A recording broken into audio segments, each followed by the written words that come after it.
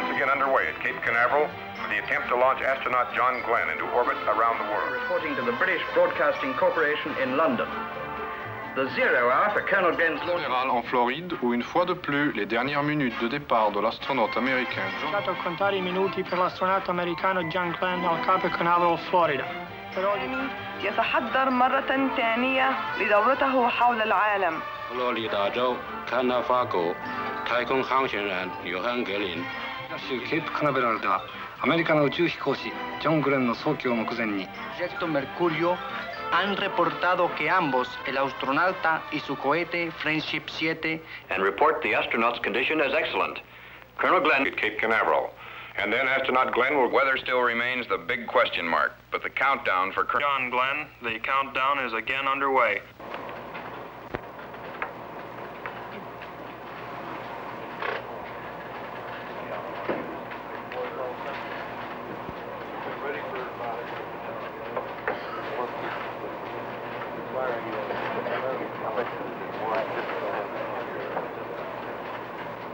With the entire world as our witness, the countdown begins at Cape Canaveral, Florida, for one of man's greatest adventures.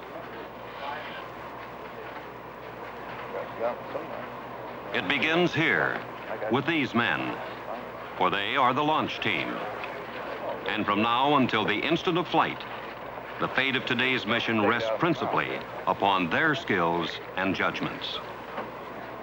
The countdown is their master plan, and they proceed through its ritual with unhurried deliberation.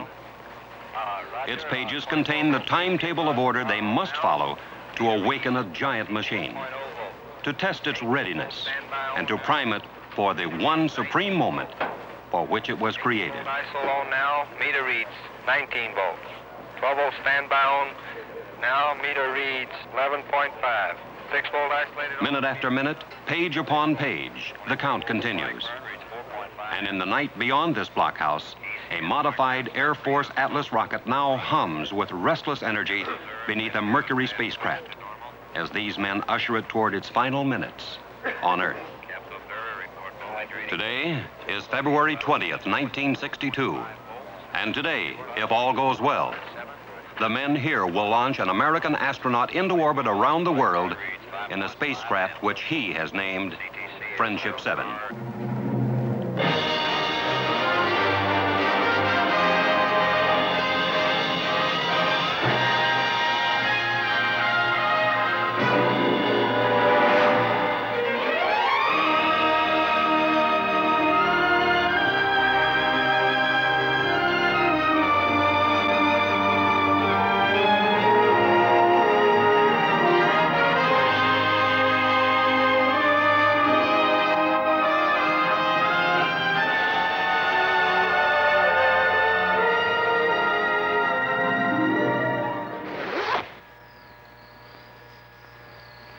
Friendship 7 awaits its pilot. And the pilot has waited 3 years for this day. 3 long, arduous years of study, of training, of waiting. And now he's ready. His name is John Glenn.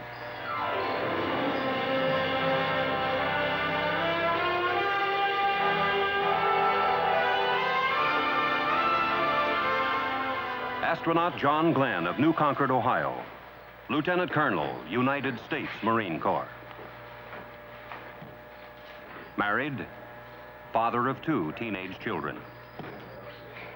Glenn has been a pilot over half of his 40 years, has flown in 2 wars, and is a veteran test pilot who 5 years earlier established a transcontinental flight record as the first man to average supersonic speeds across America. He volunteered for spaceflight, is one of 7 astronauts selected for Project Mercury, the man in space program directed by the National Aeronautics and Space Administration.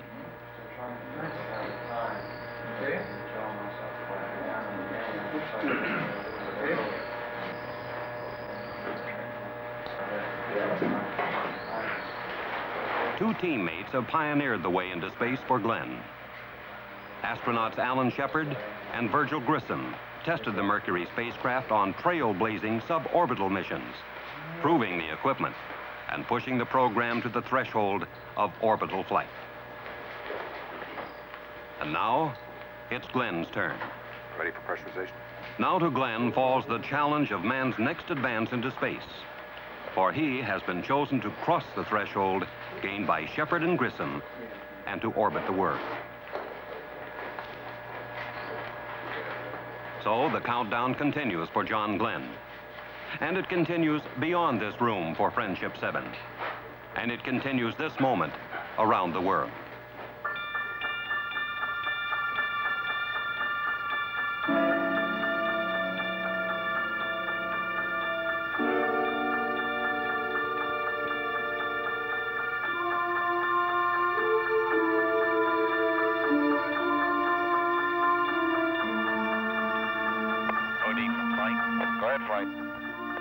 These are John Glenn's ground-based co-pilots, men he knows well, with whom he's trained, and in whose judgment his life is entrusted this day. They are the flight controllers, and from the Mercury Control Center, within view of the launch complex, they make the decisions, issue the commands that will govern the course of the mission. To these men throughout the flight will flood the facts needed for decision. The scope of their responsibility, of the entire operation, defies comprehension. Now, this very instant, the countdown for flight continues around the world, on 3 continents, on islands, in ships and planes, in lands where it's summer and tomorrow is near, in lands where it's winter, and this day is just beginning. Roger, how about you, recovery? Recovery's go. Roger, recovery. Roger, CTC, Mercury Control Center is go.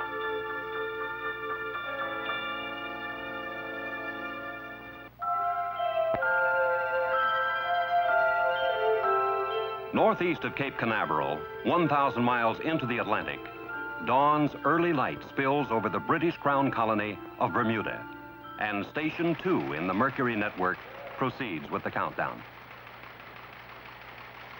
The tracking and telemetry stations, 18 in all, form an avenue of electronic checkpoints around the world to monitor and communicate with Friendship 7 as it passes overhead.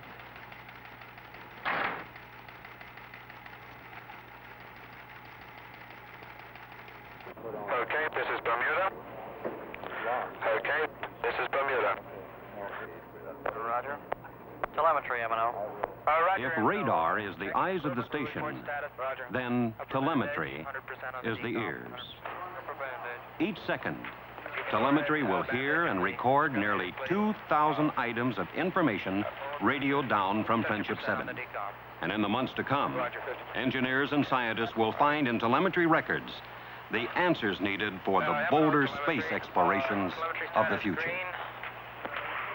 Displays and recorders have been calibrated. Roger, thank you. Flight, this is M&O. Go ahead, M&O. All subsystems status green. Roger, M&O. Understand all systems green.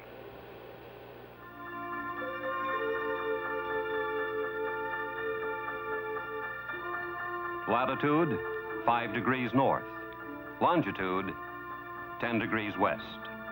A spot in the Atlantic Ocean off the coast of Africa.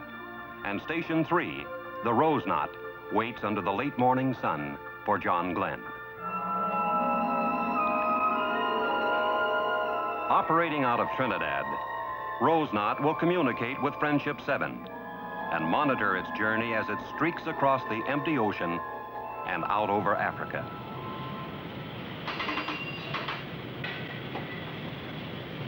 Operation, this is Bridge. We're proceeding at slow speed at about 5 knots. The course is 198 through, over.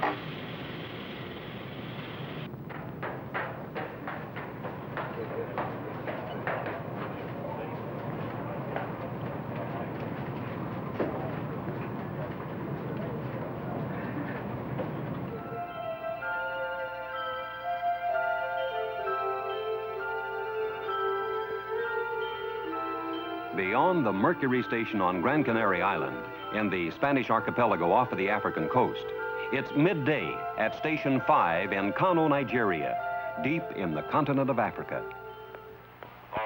Flight data recorded here at Kano and at Zanzibar on Africa's east coast will relay through this transmitting station to London and then on to America.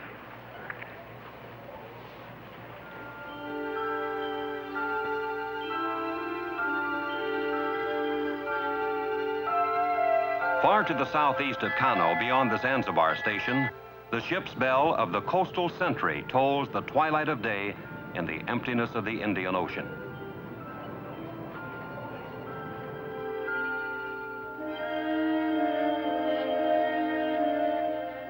To the east, some 2,500 miles from the coastal sentry, dusk blankets the network's 8th station at Mouchet, near Perth, Western Australia, halfway around the world from Cape Canaveral. The printout, code display. Okay, that's fine. Let's just tweak it up on here. Today, February 20th, is fast fading over the Australian tracking sites at Mouchet and Woomera. And when Glenn arrives, tomorrow will greet him. But north and east across the Pacific, far beyond the Mercury station on the coral atoll called Canton Island, February 20th is just minutes old on Hawaii's garden island of Kauai. And there, men prepare for the arrival of Friendship 7. On board site and ready for a 165 check. All roger. The transmitter is good. All roger. Eastward again, deeper into the day that will soon awaken over the Americas. Eastward to the Gulf of California and to the Mercury station at Guaymas, Mexico.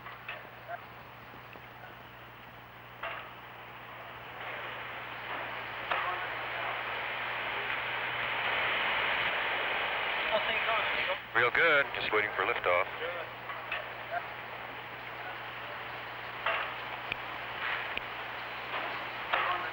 MNOTM, status green, proceeding with pre-pass calibrations. North of Mexico, in the pre-dawn along the west coast of the United States, the mountaintop station at Point Arguello, California, waits out the long countdown, ready to track John Glenn.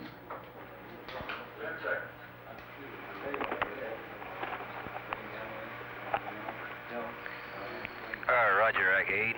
What is the present count? Roger. Southeast now, to the farmlands of Texas, where the station at Corpus Christi continues its preparations for flight. Guaymas, Cal, in Texas, please. Affirmative. Roger. All systems, would you please commence pre-flight calibrations at this time, since the countdown is progressing normally? Advise me when you have completed them. Far to the north and east of Corpus Christi beats the heart of the worldwide Mercury network, the computing and communication center that bonds it into a working entity. This is the Goddard Space Flight Center in Greenbelt, Maryland. Through here funnels the voice and teletype communications that link the global stations to Mercury control. The computers enable men to reach judgments within the flashes of time allowed for control of a spacecraft that moves faster than a brain can react. Throughout the flight, the computers will generate recommendations on whether the mission should continue or be aborted. They will determine locations of the spacecraft, the time it should begin re-entry, the point at which it will land. And the most vital of these findings will be transmitted instantaneously to Cape Canaveral.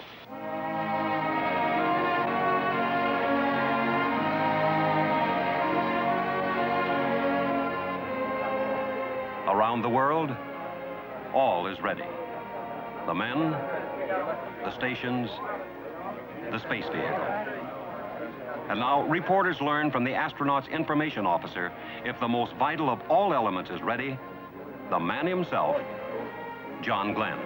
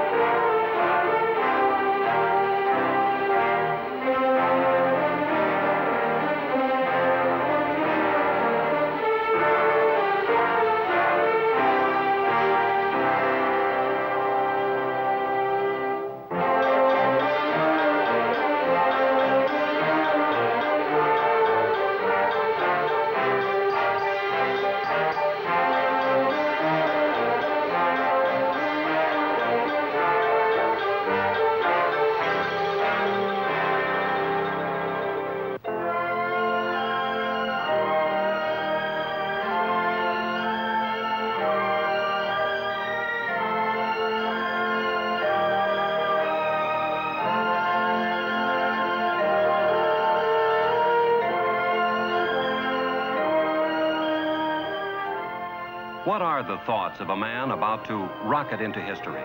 Glenn is the astronaut, the man who will challenge space. But he is just one member of an international scientific endeavor that requires the genius and skills of some 40,000 other men and women scattered throughout the world. From the engineers and technicians who produce the space vehicle to the crews now preparing to launch it. From the tracking experts who will chart his voyage around the globe to the sailors now waiting at sea to recover him. Behind this day stands years of preparation, of research and testing, of planning and training. And the purpose of it all is knowledge. Knowledge of space and of how effectively man and spacecraft can function together in its hostile environment. Knowledge that will serve as the basis for space explorations of the future. Hard-won knowledge of benefit to all men, bought by sacrifice and dedication and courage.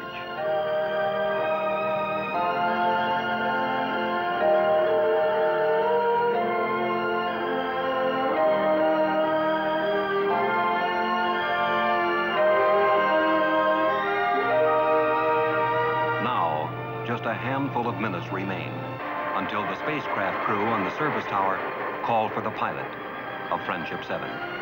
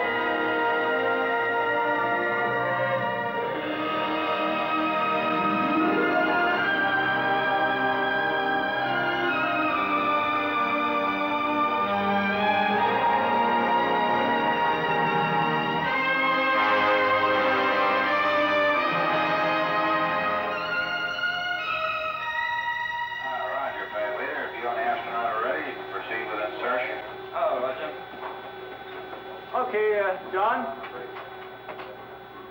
You're ready.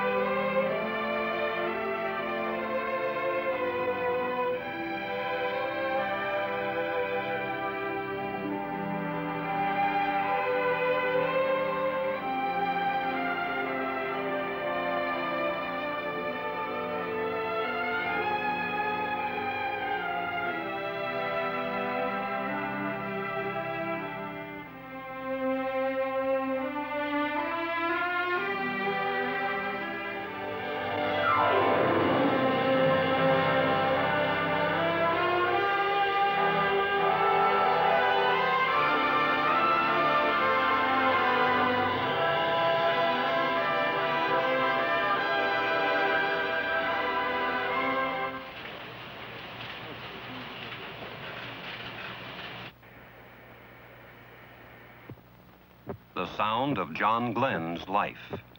His heartbeat, you hear, will flow from Friendship 7 throughout the flight, informing those on the ground how well he endures the trials ahead. Into the soft light of this Florida dawn emerges Friendship 7, making its debut to the day of its destiny.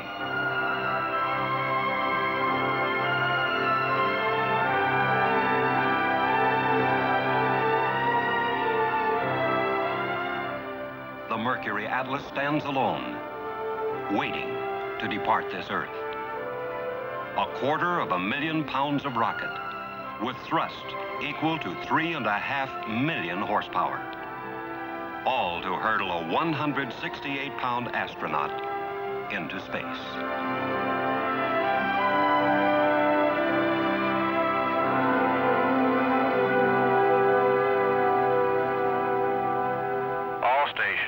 Gantry is in launch position. AMR, CNS band beacons are on. Start interrogation in 1 minute. The countdown sweeps closer to the moment of flight, and recovery teams here at the Cape and around the world ready themselves to aid the astronaut. Above all else, John Glenn's safety is paramount, the dictating factor in all planning. Never in all of history have so many people shared, without censorship, an adventure of such magnitude. Through all news media in all languages, all the peoples of the world are witness to this exploration of space, to its success or failure.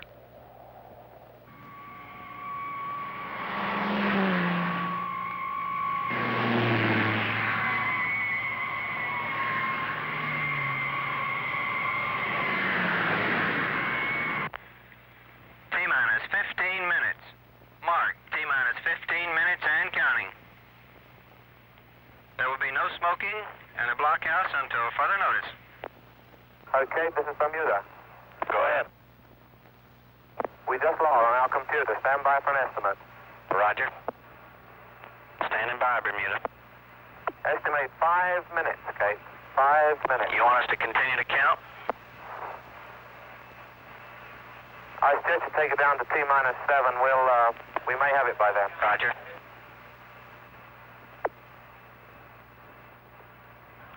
You want us to hold, Bermuda? We would like to hold at 7 and rerun a beast sim. We lost our main power on the computer and we just want to check that nothing else has gone wrong. What do you estimate? Somewhere between 5 and 10 minutes, Cape. Can't you expedite? Make it 5. All stations are holding at 6 minutes and 30 seconds. Estimate 5 minutes.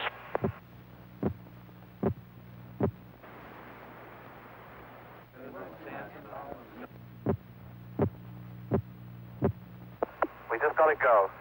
You ready? Are you ready to continue? Green. Okay, go ahead. Green. Go ahead, Cape. Your attention, please. On my mark, we will pick up the count at T-minus 6 minutes and 30 seconds and counting.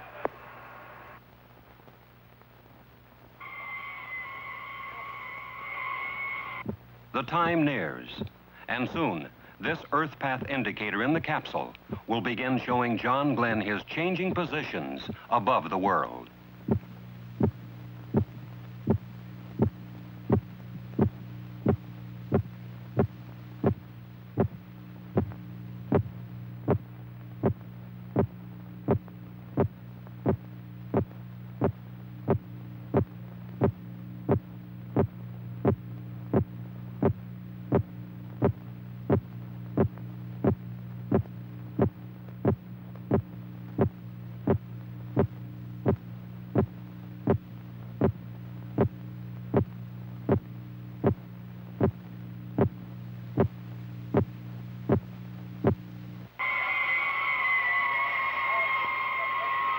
Mark 57 seconds. Stand by to start EPI on my mark. Roger. Minus 50. 3, 2, 1, mark. Roger, EPI is Minus started. 45. Minus 40. Status check, pressurization. Locks tanking. Have a blinking high level light. You are go. Water systems. Go. Range operations. Roger. Mercury capsule, go. All pre-start panel lights are correct. The ready light is on. Eject Mercury umbilical. Oil evacuate. Mercury umbilical clear. Mercury evacuate, lights on. All recorders too fast. T-minus 18 seconds and counting engine start. May the wee ones be with you, Thomas. Good Lord, ride all the way. Godspeed, John Glenn. 10, 9, 8, 7, 6, 5, 4, 3.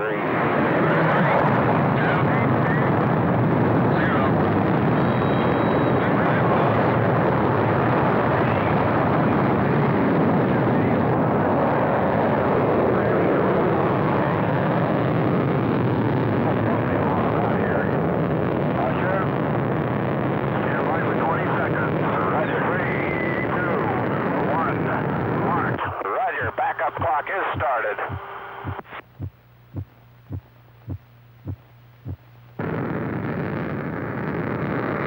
Fuel 102, 101, oxygen 78, 100, amps 27. Roger, loud and clear, flight path is good, 69.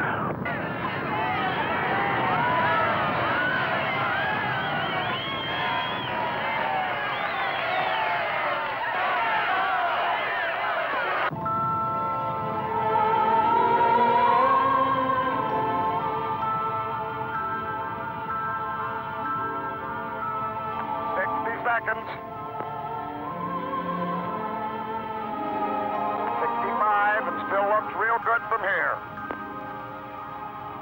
70 seconds, leaving a nice vapor trail now. Looks real fine. Looks good back, GE's got it. 80 seconds and looks real good from here. 85.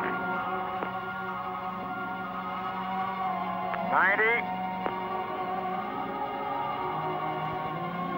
95, flame powder is bellowing out now. Reading you loud and clear.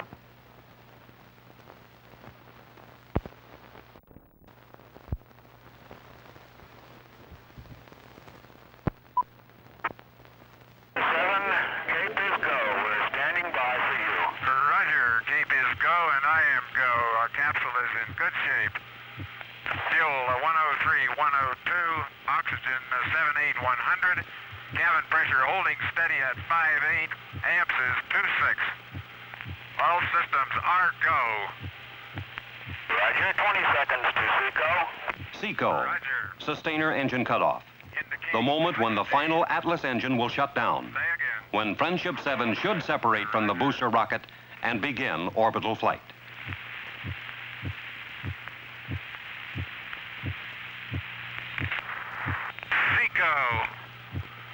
Lots of grades fired, okay. Roger, 0J, and I feel fine. Capsule is turning around. Oh, that view is tremendous.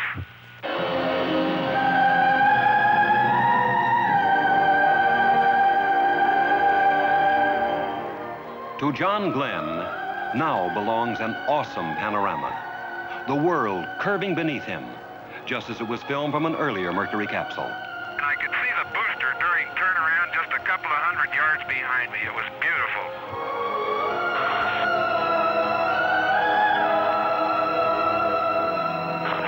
Roger, 7. You have a go. At least 7 orbits. Roger, understand go for at least 7 orbits. This is Friendship 7. Can see clear back a big cloud pattern way back across toward the Cape. Beautiful sight.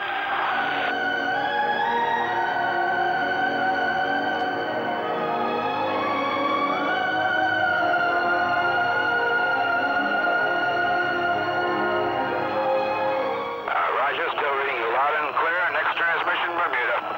Roger, understand. Next transmission, Bermuda.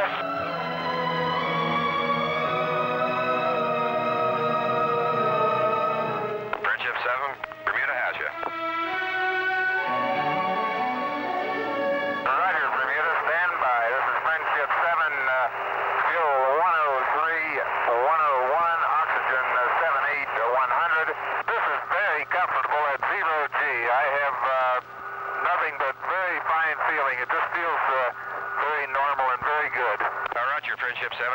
How does he look, Bermuda? Looks real good, Cape. Surgeon reports everything okay, all systems okay. Good voice contact both ways. Roger. Friendship 7, anything to report on control system checks? Not yet. Everything appears to be going okay. I'm now on the yaw part of the check. Going off right on schedule. Very good, very good. So far is excellent. Very good. No problems at all so far on control. Roger. Friendship 7, this is Bermuda. You're cutting out on UHF. If you read, go to HF. Roger, going. Friendship 7, Bermuda Capcom on HF. Friendship 7, Friendship 7. Friendship 7 will read you very weak. Give me your status on control system check, please. Friendship 7, clear Capcom. Read you. This is Friendship 7. Horizon is a brilliant blue. There, I have the mainland in sight at present time coming up on the scope. I have a beautiful view of the African coast, both in the scope and out the window. Out the window is by far the best view. Part of the Canaries was hidden by clouds. I can see dust storms down there blowing across the desert. A lot of dust. It's difficult to see the ground in some areas. Over. Friendship 7, you're fading. Tell me, over. Friendship 7, this is Kano Capcom. I read you loud and clear. How do you read me? Over. Roger, Kano, loud and clear. Roger, loud and clear. What is your status? Over. This is Friendship 7. My status is excellent. I feel fine. Over. Roger. I monitored part of your transmission over Canary and heard your comments on the weather over Africa. We've had dusty weather here, and as far as we can see, a lot of this part of Africa is covered with dust. So just exactly the way it looks from up here, too. Roger. Will you give us status report? Over. Roger. This is Friendship 7. Fuel 9098. Oxygen 78. 100. Cabin pressure holding 5.6 at present time. And preparing to take Xylos still at present time. Roger. Do you want to stand by for retro sequence time, Area 1, Charlie? Roger. Going back on ASCS. Yaw check. Okay. It's a little different display than I had really anticipated, but it checks okay. And I can pick up yaw. I have to be about 5 degrees. Friendship 7, you are fading rapidly. Across Africa races Friendship 7 at 17,545 miles an hour, 300 miles a minute, 4 miles for every heartbeat of John Glenn.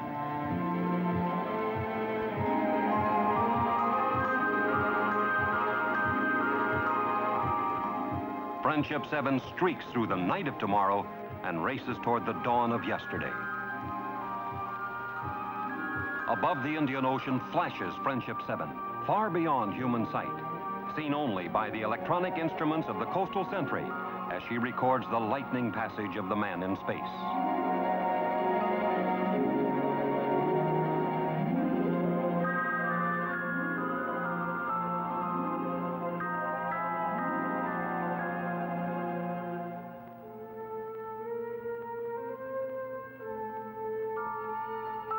For John Glenn, the familiar time references of Earth no longer apply, for he journeys around our world in just 88 minutes, outracing the sun that needs 24 hours to circle the same globe.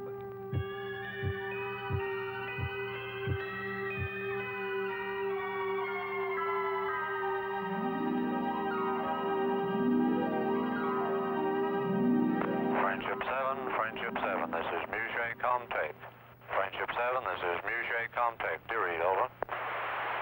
Hello, Musée Comtape. This is Friendship 7, reading you loud and clear. How me? Roger, Friendship 7, Musée Capcom. How me, over. Roger, how you doing, Gordo? We're doing real fine up here. Everything is going very well, over. Very good, John. You sound good. Roger. That was sure a short day. Time passes rapidly, huh? Yes, sir. Right. shortly you may observe some lights down there. You want to take a check on them out to your right, over. Roger, I'm all set to see if I can't get them in sight. Roger. Any symptoms of vertigo or nausea at all, over? Negative. No symptoms whatsoever. I feel fine, over. Good show. Roger. I do have lights in sight on the ground, over. Roger, understand you do. Just off to your right there? That's affirmative. Just to my right, I can see a big pattern of lights, apparently right on the coast. I can see the outline of a town and a very bright light just to the south of it. Roger, that's Perth and Rockingham you're seeing there. Roger, the lights show up very well, and thank everybody for turning them on, will you? Roger, sure will, John.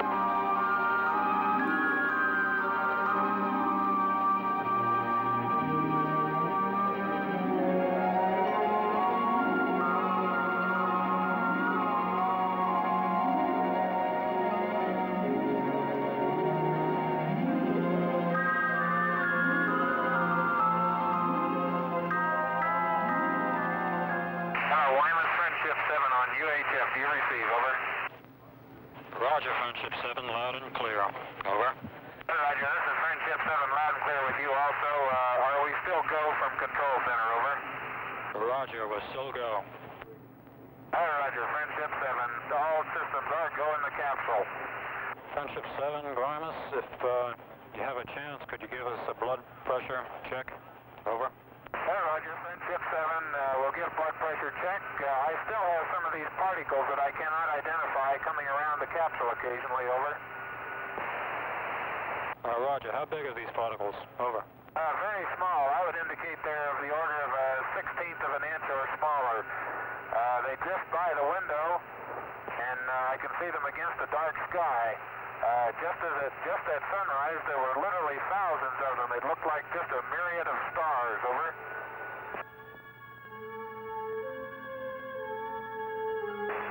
Grimus, LOS. LOS, loss of signal.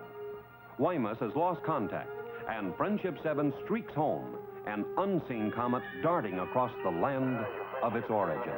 Canaveral contact, how do you copy, over?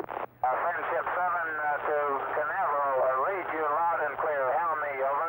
Roger, Friendship 7, Canaveral contact, read loud and clear. Stand by with Capcom, please. Roger. Roger, still reading you. 7, this is Cape, go to Bermuda now. Roger, this is Friendship 7. Friendship 7, this is Bermuda, Capcom. Roger, this is Friendship 7. I'm controlling fly-by-wire present time. I have no left yaw low thrust. Minor trouble aboard Friendship 7. A malfunction in the automatic control system was causing the spacecraft to yaw in skid-like fashion, away from its proper flight attitude. But Glenn is overriding the faulty system and now manually controls Friendship 7 on fly-by-wire, directing its movements by hand control, much like a pilot flies a plane. On fly-by-wire at present time. Understand? Friendship 7, this is Kano Capcom standing by. Hello, Kano. Friendship 7, we have telemetry solid and check all your systems out okay.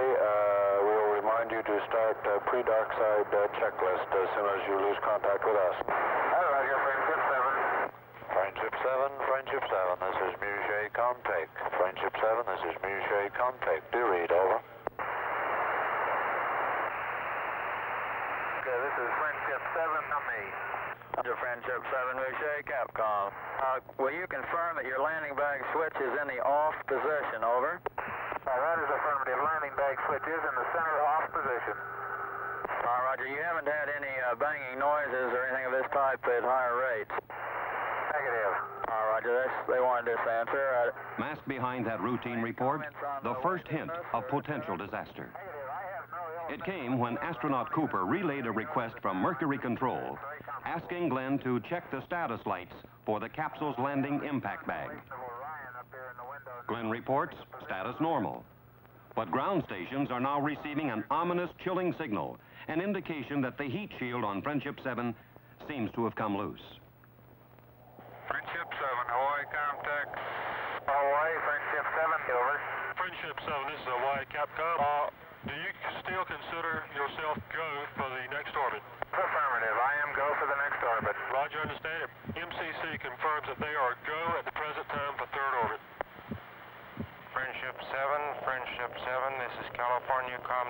California contact. Do you read? Over. Hello, California contact, Friendship 7, loud and clear. How may you? Roger, Friendship 7. This is California Capcom. Read you loud and clear, John. Roger, receiving you much better now, Wally. Very good. John, the Aeromeds are real happy with you. You look real good up there. All right, fine. Glad everything's working out. I feel real good, Wally. No problems at all. Good show. We're real pleased to let you goodbye this time. We'll see you next time around. This is Mercury Control. We now have a contact with our Guaymas, Mexico station and with the Corpus Christi, Texas tracking station. The Friendship 7 spacecraft is now committed to its third orbit. This is Mercury Control. In Mercury Control at Cape Canaveral, a decision must be made, and soon. The signal pulsing down from Friendship 7 indicates still that the heat shield is loose. Could the signal be erroneous? There is no way to tell. But if it's true, then John Glenn could perish in a searing inferno when he plunges back into the atmosphere. The retro rockets that slow the spacecraft and head it back toward Earth are strapped over the shield. If they were left on after retro fire, instead of being jettisoned as in normal re-entry, then their straps might hold the shield in place before they burn off. They might possibly save Glenn from the 3,000 degrees of re-entry heat until he's deep enough into the atmosphere for its force to hold the shield in place. But the decision must be made soon. Even now, Glenn is streaking toward the United States, and he must begin the retro sequence 300 miles west of California if he's to land in the planned recovery area 700 miles south and east of Florida. We'll give you the countdown for retro sequence time, John. You're looking good. Roger, we only have 50 seconds to retrograde, over. That's a firm. I'll give you a mark, 45 mark. California, this is Cape Flight. Go ahead, Cape Flight. We'd like to leave the package on at least through Texas. So tell him to keep his retro jettison switch off. John, leave your retro pack on through your pass over Texas. 20 seconds. Roger.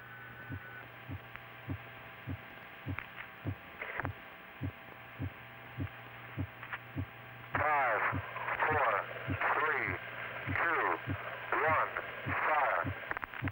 Roger. Retros are firing. Oh, Roger, baby. Are they ever? It feels like I'm going back toward Hawaii. Don't do that. You want to go on the East Coast. Roger. Fire retro light is green. All three here. Roger. Roger. Retros have stopped.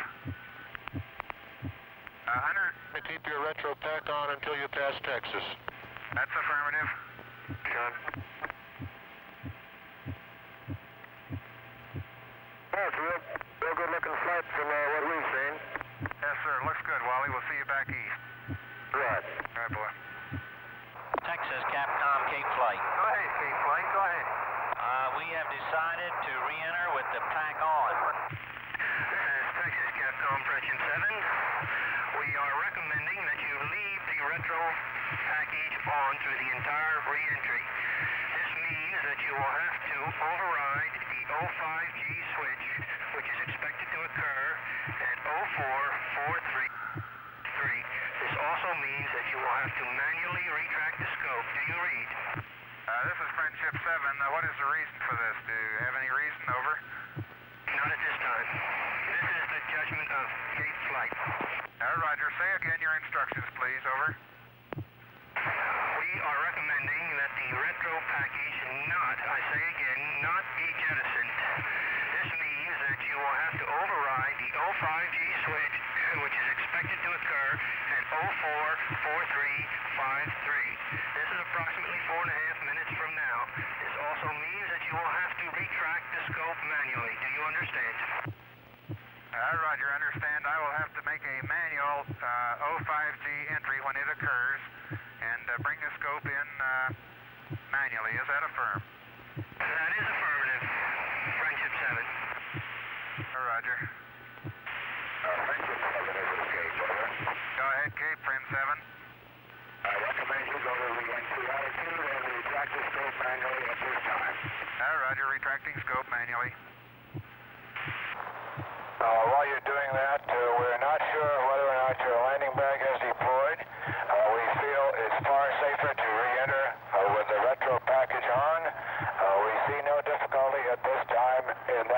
of re-entry. Over.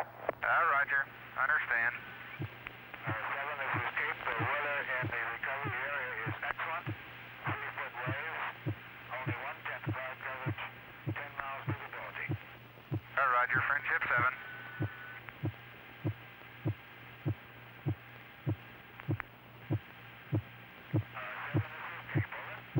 Go ahead, Cape. You're going out. We recommend that you...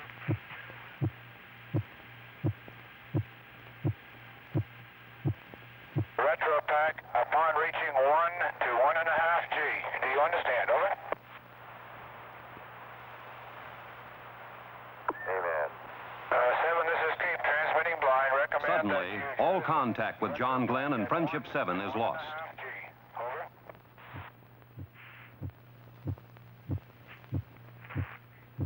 This is Friendship 7. I think the pack just let go. Friendship 7, this is Cape. Do you read? This is Friendship 7. A real fireball outside. 7, this is Cape, transmitting blind. Hello, Cape. Friendship 7. Over. 7, this is Cape. Do you read? Over. The furnace-like heat of re-entry has created a barrier of ionization around Friendship 7, holding all voice communication.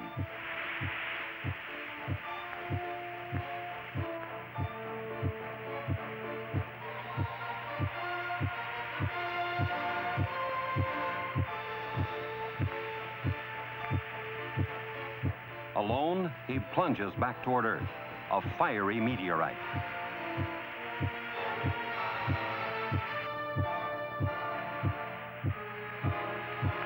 Hello, Cape. Friendship 7. Over. Friendship 7, this is Cape. Do you read? Over.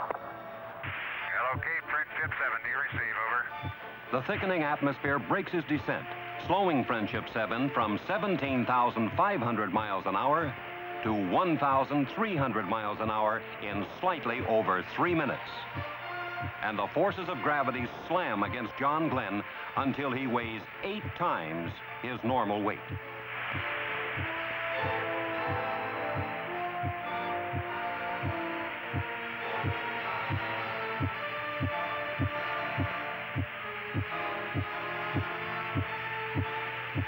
Okay, Friendship 7, do you receive? Over.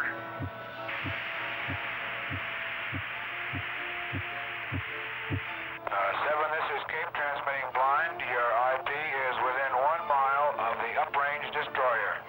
Voice call is Steelhead. Steelhead is the code name for the destroyer Noah, waiting to recover Friendship 7. But John Glenn cannot hear the message. Right around 4:43, flight. It was about on time. Keep talking now. Friendship 7, this is Cape. Over. Friendship 7, this is Cape. How do you read? Over. All right, you're reading you loud and clear. How you doing? My condition is good, but that was a real fireball, boy. I had great chunks of that RetroPack breaking off all the way through. Very good. It did break off. Is that correct? Roger. Altimeter off the peg indicating 80,000. Roger. Reading you loud and clear. Rocking quite a bit. I may still have some of that pack on. I can't damp it either.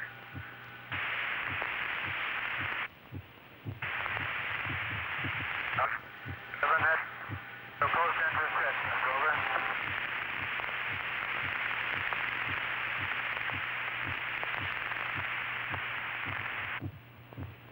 Friendship 7, going to drogue early. It's a rocky first on its side. Drogue came out. Drogue is out. Roger, drogue came out at 30,000 in about a 90-degree yaw. Roger, is the drogue holding off? Roger, drogue looks good. Roger. Scope did not come out. Checklist. Roger, pumping the scope out. Yes, over. Say again.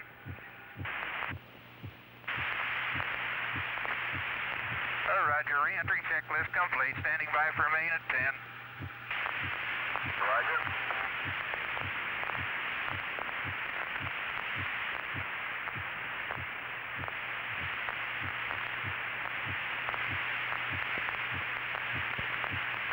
Coming down on 10, snorkels are open.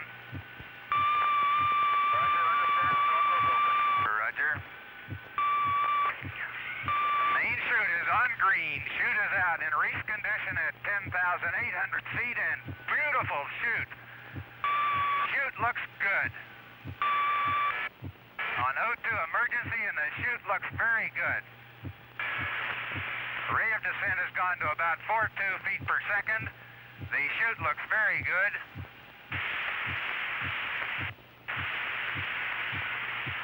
Hello, Mercury recovery. This is Friendship 7. Do you receive? Friendship 7, this is Steelhead. Loud and clear. Over. Right here, Steelhead. Friendship 7, the chute looks very good. Over.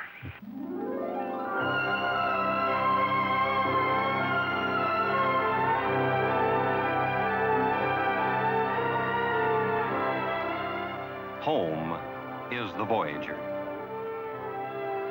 Behind, a journey of 81,000 miles through 3 days and 3 nights in just 4 hours and 56 minutes. At 3:04 p.m. Eastern Standard Time, Friendship 7 comes to rest aboard the United States destroyer Noah, and John Glenn returns to the people of Earth. A change of clothes, a breath of cool air, a short debriefing. Then, Glenn leaves the Noah, heading for the aircraft carrier Randolph, under the golden splendor of his 4th sunset of the day.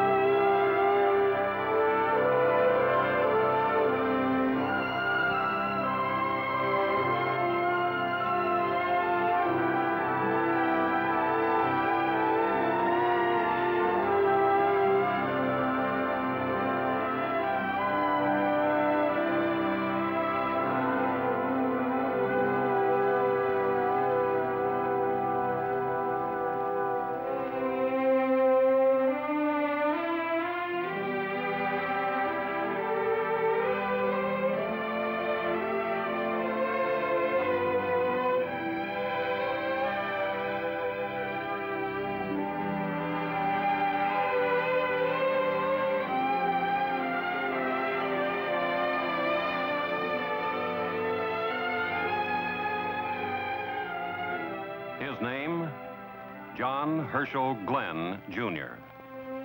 Lieutenant Colonel, United States Marine Corps. Married, father of 2 teenage children. Today, John Glenn and the Mercury team challenged space, and they won.